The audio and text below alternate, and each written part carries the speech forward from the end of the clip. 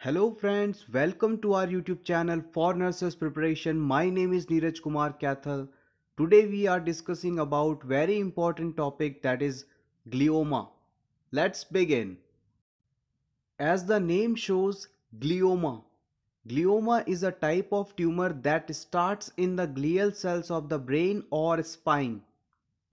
We can classify the gliomas on the basis of cell types.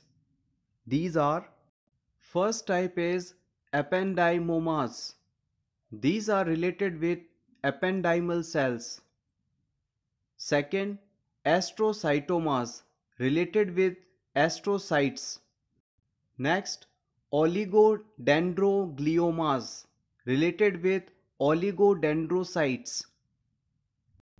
Next type, brainstem glioma, develop in the brainstem.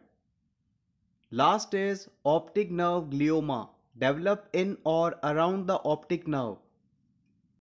Sign and symptoms.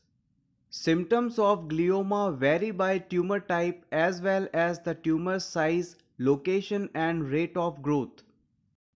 Common sign and symptoms of gliomas include headache, nausea or vomiting, confusion or a decline in brain function, memory loss, personality changes or irritability, difficulty with balance, urinary incontinence, vision problem such as blurred vision, double vision or loss of peripheral vision, speech difficulties, seizures and some others.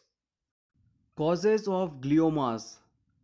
The few possible causes include hereditary, infection with cytomegalovirus, radiation exposure, diet and others.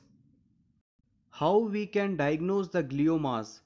To diagnose the gliomas, we can use neurological exam, magnetic resonance imaging, that is known as MRI, computerized tomographic scan, positron emission tomography, biopsy and by other methods. The treatment of gliomas may include surgery, radiation therapy, chemotherapy, drugs and others. Thank you so much for watching this complete video.